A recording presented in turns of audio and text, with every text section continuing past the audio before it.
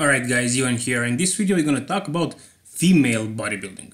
And I gotta be honest with you, I don't follow any female divisions. I don't follow women's physique, I don't follow women's fitness, figure, even bodybuilding. But bodybuilding is not at the Mr. Olympia anymore. It was for quite some time, and the dominating champion was Iris Kyle, or Kylie, I'm not sure how to pronounce her name properly.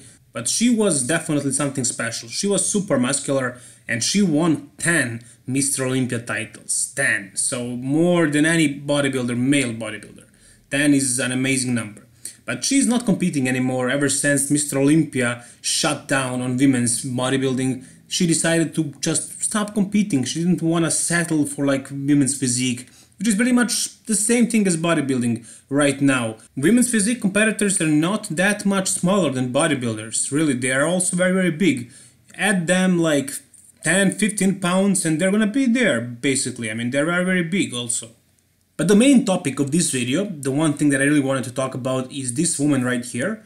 Her name is Margie Marvelous, and she's marvelous indeed. Look at the bellies on those quads. And take a look at this back. This back is so thick, it's crazy. This is a woman. Women have dominant lower body, dominant legs, but to have back like this is crazy. And her arms as well. Her arms are humongous. Look at those biceps. Look at the size of those arms. This is crazy. This is really crazy for a woman. I mean, this is just really impressive. The thickness of that back and the amount of muscle that she carries, I'm really impressed. And now this is her posing at Omaha Pro Show this year, 2019. So take a look at this body, take a look at the conditioning, the amount of muscle on her frame. It's just crazy. I didn't know that women can get this big. And I want to talk also about Mr. Olympia banning these women from competing at the Mr. Olympia bodybuilding division. They basically stopped the division. For what reason? I really want to know what reason. Oh my god, look at his back. I really want to know what is the reason for that. If you guys know, tell me in the comment section below why they stopped that division. I think it was pretty popular. I don't know if women's physique is much more popular than women's bodybuilding, but this is something I would like to watch, honestly. This is a lot of muscle. This is probably more muscle than I will ever have, if I'm gonna be honest. This is really a lot of muscle, and this is bodybuilding. I don't care if this is a woman or a man. This is really impressive physique. Women's bodybuilding as a division does exist still, but not at the Mr. Olympia. And there was some talk early this year, I believe. For example, Nick Strength and Power made a video about it, where the president of the IFBB, or one of the main guys up there, was talking about bringing back the women's bodybuilding division back to the Mr. Olympia stage, which would be very exciting. I would definitely watch that division. I wouldn't just skip it the way I skip women's figure or whatever. I don't watch those divisions because that's basically like modeling, and this is bodybuilding. This is nothing less than bodybuilding. These bodybuilders, female bodybuilders, are probably bigger than classic physique guys.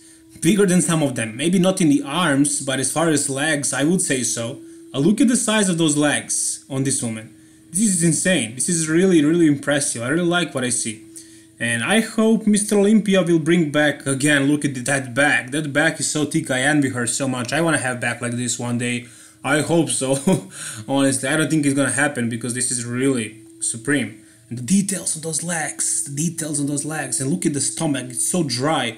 She really has the conditioning. She really can bring really tight and dry conditioning.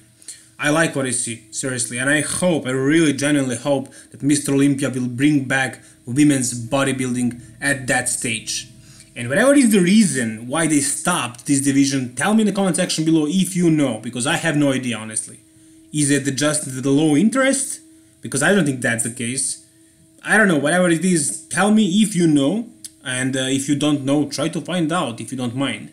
Anyways, this is it for this video, guys. Really impressive female bodybuilder right here. So thank you for watching. If you enjoyed the video, make sure to like the video. And also don't forget to subscribe to my channel if you want to see more bodybuilding content like this. All the best, guys. Bye bye.